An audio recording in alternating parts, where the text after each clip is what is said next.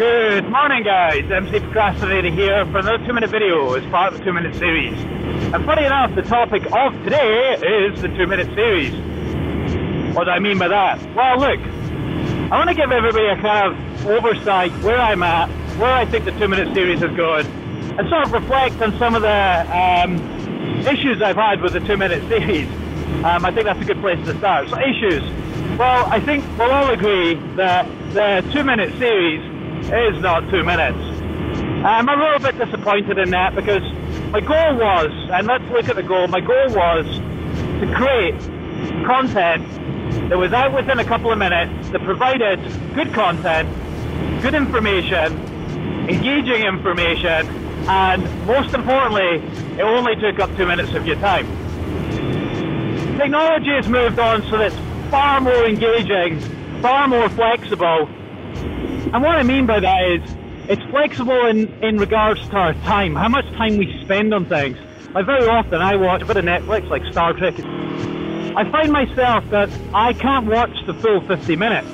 I kind of skip parts, and sometimes I feel if I miss something a bit important, I'll skip back.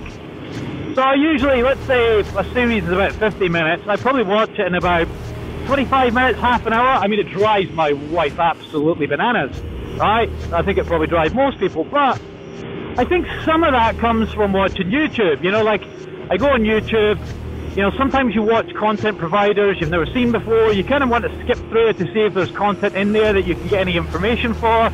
Maybe you're just looking for some facts about something, and yeah, you kind of skip through, oh, that's good, this is interesting, oh, actually, this guy's pretty good, let's subscribe to this gent, or this person, or whatever. And yeah, so you get where I'm going, right? So the 2-minute series was about, hey, let's not make something you need to skip through. Let's just make something that provides information from start to finish. Unfortunately, that's much harder than it sounds. You know, for some of the topics I've covered, I feel that to drop out some of the information, what you end up with just is really a kind of like bullet point type of foray of information that's non-engaging and a little bit boring, to be absolutely honest. Not that I'm saying that I have the perfect delivery mode at the moment and that my content's the most engaging out there. I'm certainly not saying that, but I'm trying to reflect on where I see the 2-minute series. So what does that mean? That means that the 2-minute series ultimately, at least in the direction that I'm putting information out, can't be a 2-minute series. It needs to be, I think it needs to be somewhere between 5 and 6 minutes, alright?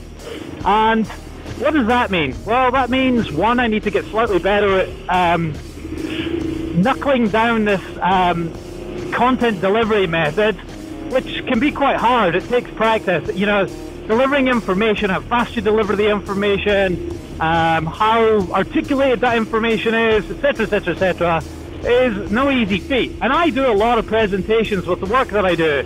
And most of those presentations tend not to be 10 minutes. So it can be quite difficult. So back to topic, I probably will change the name of the 2-minute series. Look, I like the 2-minute series. A lot of people have told me they like the 2-minute series. I think overall it's done pretty well. In fact, I'm picking up between 10 and 12 subs a week. So I'd probably say that suggests that it's doing okay, you know, people sort of take to it. So look, I think the 2-minute series possibly will be renamed. I'll be looking at a couple of other modes to deliver stuff, deliver content. Like you look at the technology vids, I'm looking to create an animation series. I'm getting into animation basically.